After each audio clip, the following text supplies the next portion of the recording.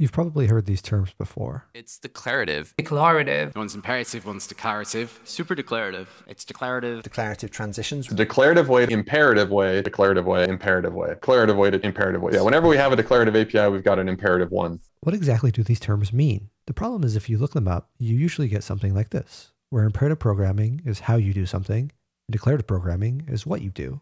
The problem is that makes perfect sense after you've learned about the difference between imperative and declarative programming. Combine that with the fact that people use the word declarative to mean something is good nowadays, and the topic is fairly confusing. But let's back up, because there is something in these definitions. To better make sense of them, let's look at a real-life example. Say we've been listening to a lot of Beyonce lately and had a craving for a certain American casual dining restaurant chain. Come on into Red Lobster. One approach for getting a table may look like this, where we walk up to the waiter and say, I see that table over there by the Gone Fishing sign is empty. My husband and I are going to walk over to the bar, take a ride to the bathroom, walk past the two tables, and then sit down.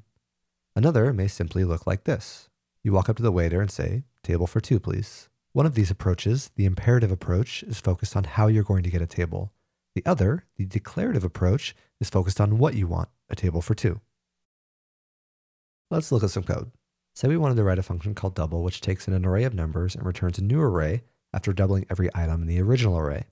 One approach may look like this, where we times each number in the original array being passed in by 2, push that into the new array, and then return the results. Next, what if we wanted to write a function called add, which takes in an array and returns the results of adding up every item in that array? Again, a similar approach may look like this, where we create a variable and set it equal to 0, then we add the value of each item in that original array that's being passed in to this variable and return it.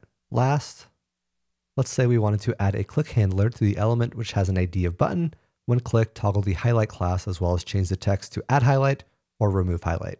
One approach may look like this, where first we'd get the element that has an ID of button. From there, whenever the user clicked the element, we toggle the class and, based on its current state, update its text. Now, is this code bad? Well, of course not. But in each of these examples, we're conforming to the operational model of the machine by describing how we want to accomplish a certain task rather than what we want.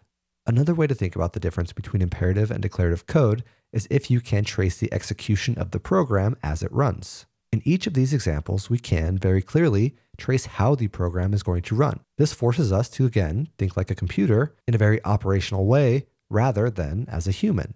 So now the question is, how can we update this code to be more declarative? Let's take a look. For double, we can leverage JavaScript's map method to return a new array after multiplying every item in the original array by 2. For add, we can leverage JavaScript's reduce method to return a new number after adding each item in the original array to that number. And for our button logic, we can encapsulate that behind a button component. The library we use for this is just an implementation detail. The bigger takeaway is that writing reliable software is all about properly managing complexity. What we've done is we've taken our imperative operational-like code and abstracted it behind a declarative API. In fact, many, if not all declarative APIs, have some sort of underlying imperative implementation. This makes sense. If our argument is that declarative code conforms to the mental model of the developer rather than the operational model of the machine, then ideally we'd want to abstract away most imperative code behind a declarative API. Now, if it still hasn't clicked, let's look at some purely declarative code. Here's some SQL which is selecting all of our Mexican users. It's the perfect representation of declarative code. We're describing exactly what we want, Mexican users, without having to instruct the computer how to do it. Another example of declarative code is HTML. We're not concerned with how the web browser is parsing our article element and displaying it to the screen. Instead, we describe what we want, a new header and a paragraph, rather than how we want it. Another example, CSS. Again, what, not how. Now, another less spoken of benefit to declarative code is that your program can be context independent. This means that because your code is concerned with what the ultimate goal is, rather than the steps it takes to accomplish that goal, the same code can be used in different programs and work just fine. This is hard to do with imperative code because often, by definition, imperative code relies on the context and current state of the program it's running in.